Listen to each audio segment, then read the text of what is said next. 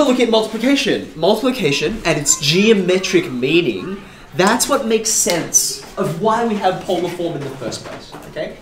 But once you understand like this vector idea, that you can think of complex numbers as like, hey, go here, go there, this unlocks all kinds of really helpful things, okay? Now before I get to this, just look at that diagram we had before, which had root 3 plus I, 3 on 2 plus that diagram, okay?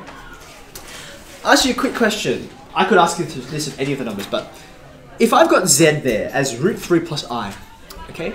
Can you tell me where is z bar, the conjugate of z, where is it in relation to z? This is where z is. Where's z bar? Okay, so hold on a second. So I can actually just write out what the complex conjugate is, right? Root 3 plus I is the original number, so root 3 minus I will be the conjugate. Now the root 3 means I'm the same horizontal position, but the minus I means I'm not going to go up that far, I'm going to go down. So here, and you may want to add this in if you've got a little bit of space on there, if that's where z is, then z bar is down here, okay? Now this is really useful to me because it points out that if I know what z is, right, if it has some modulus and some argument, okay, tell me, what's the relationship between the moduli of z and z bar? What's the relationship? Same. They are the same, right? It's like, look, I'm facing that way, but the distance is still r, right? But the angle has changed, right? I'm not facing in the same direction anymore, right? Instead of going up that angle, I've gone down that angle, right? So I could say that this is going to be cos of minus theta plus I sine of minus theta. Okay, does that make sense? So this is a really useful property and we're going to use it a lot more in the future, but I just want you to notice where it comes from, okay? Right, now, to finish off, I want to push on this vector idea a little more and do some geometry with you, because this is one of the cool things about complex numbers, that we're used to thinking of arithmetic and geometry as two completely separate things, right? It's like, this is the one where I have to do long division, and this is the one where I have to do congruence proofs, and they have nothing to do with each other. But complex numbers shatter that, you know, that separation, and show that they're really the same thing. I've got a couple of planes here, I get diagrams, and I've got these two numbers that I'm interested in understanding their relationship. Okay? So there's Z, there's W. Now, quick question for you. Here's the first one. What's the sum of these two complex numbers? What's the sum? You add the real parts, and then you add the imaginary parts. Worth pointing out, by the way, polar form, super useful for multiplying complex numbers, right? But kind of a bit of a pain if all you want to do is add them, right? So do you see how different forms lead you in different directions depending on what you want to do? Okay, great. So Z plus W is 5 plus 5i. Where is that on our diagram? Where physically is it?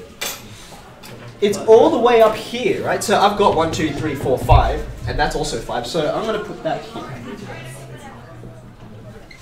Okay, now at the moment this just looks like a random set of through points, okay?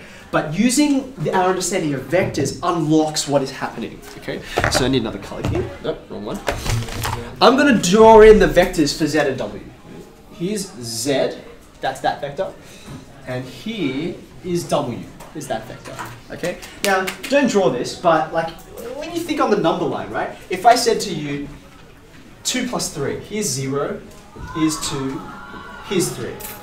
2 plus 3, of course, gets you to 5, right? That's the same as doing the vector plus 2, and then after that, the vector plus 3. Do you agree with that? It's like one vector after another. Okay, it's like just chucking them together in a chain. Well, that's exactly what Z plus W is. Do you see that? It's like, here's the Z vector.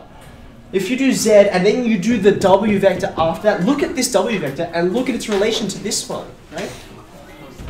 It's the same vector, right? Z plus W, right? It's just stringing the vectors together. And of course we know addition is commutative. What does that mean again?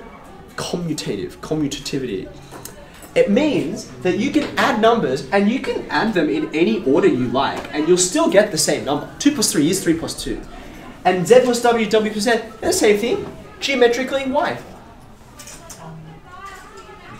If you do Z first, then you add W, that's where you go. Well, if you do W first, and then you add Z, It's still the same thing. What you're getting here, and this is actually called the parallelogram law, right? You have constructed a parallelogram, and the sides of the parallelogram are these vectors z and w, okay? Now this is really cool. This unlocks a whole world for you. For instance, I asked you for z plus w. What's z minus w? Just look at it. Look at the numbers. Looks like it's going to be minus 3 plus I. Okay. Now again, you'll need more quadrants this time, right? If that's where z and w are, z minus w is going to be minus 3, 1, 2, 3, plus I. Here's z minus w. So why is that? How does our understanding of vectors, here's z, here's w, how does our understanding of vectors help us? Okay, so you can see, I mean, we hardly ever think about this, right? But 2 minus 3, right, is also a sum of vectors. The sum is 2 plus what? What number am I adding to 2? Negative 3, right? But we know the relationship between 3 and negative 3. They're just facing in opposite directions, right? And it's the same with this.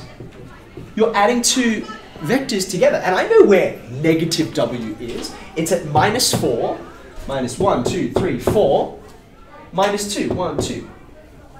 That's negative w over there, right? Can you see the connection? Look, z minus w, right? You see, again, it's just another parallelogram with somewhat wavy lines. Sorry about that. But you see what's going on, okay? So I've got parallelograms everywhere. How about, say, w minus z? Don't even do the computation. Tell me where it's going to go. You go w first, like that, right? And then minus z means go down that way, right? So just looking at this visually, it should be something like this, yeah? Like that. Do you see that? Again, you get another parallelogram. Like that. And now you can compute it and tell me that I'm right. W minus z is going to be, what's the real part? 3. And that's going to be minus I, isn't it? 3, my scale was a bit off, but you get the idea, right? You see what's happening? Okay? So you don't even need to think about these numerically. You can think about these as geometric objects that are just interacting with each other, okay? Now, because this opens up a whole new geometric world, you're like, I'm dealing with numbers. This is not complex geometry, it's complex numbers. Complex numbers are geometry, and that's what we're going to focus on next week.